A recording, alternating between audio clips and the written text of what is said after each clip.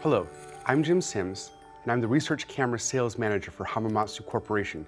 And today we're going to talk about the Hamamatsu WView Gemini optical splitter. This is the Gemini here, and to start with following the light path, at this end is the part that will attach to the C-mount adapter on your microscope.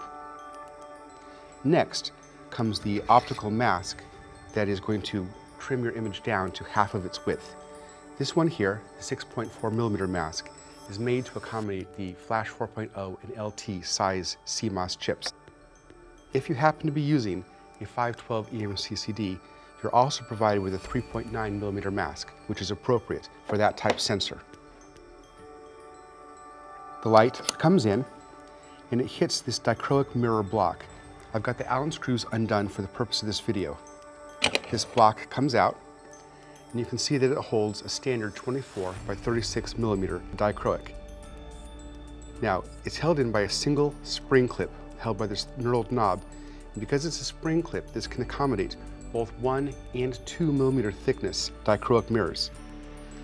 You can see here that there is a diagram showing that the dichroic surface faces out, so you can see the optical path. This fits back into the body of the Gemini. It's held in by magnets, pin aligned, and when you use it, you lock down the 2 Allen screws. Next is the emission filter block. This holds 2 standard 25mm emission filters, and you can see that the arrows indicate the direction the light goes through them. Short and long wavelength is indicated on here. And this fits in here, is held down magnetically, and the arrow alignment shows you which way it goes in. Next, this correction lens block. Short wavelengths bounce go through this hole, but the long wavelengths that go straight through encounter 2 lenses, and these 2 lenses allow you to adjust zoom and focus. This whole area between these 2 points is collimated space, but these zoom and focus knobs allow you to correct for any chromatic aberration you have in your objective. Now, there's this knob here. In down mode, it's in bypass so that the light would go straight through as if there were nothing here.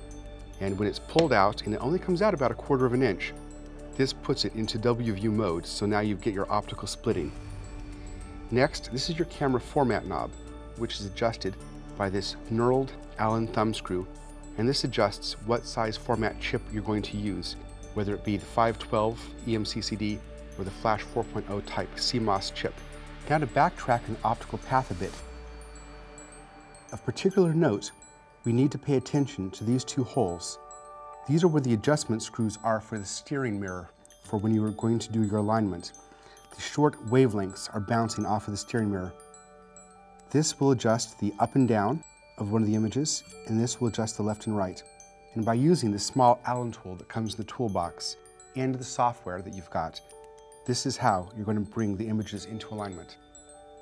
Our next video is going to be how the Gemini works and its strategic advantages. Thank you.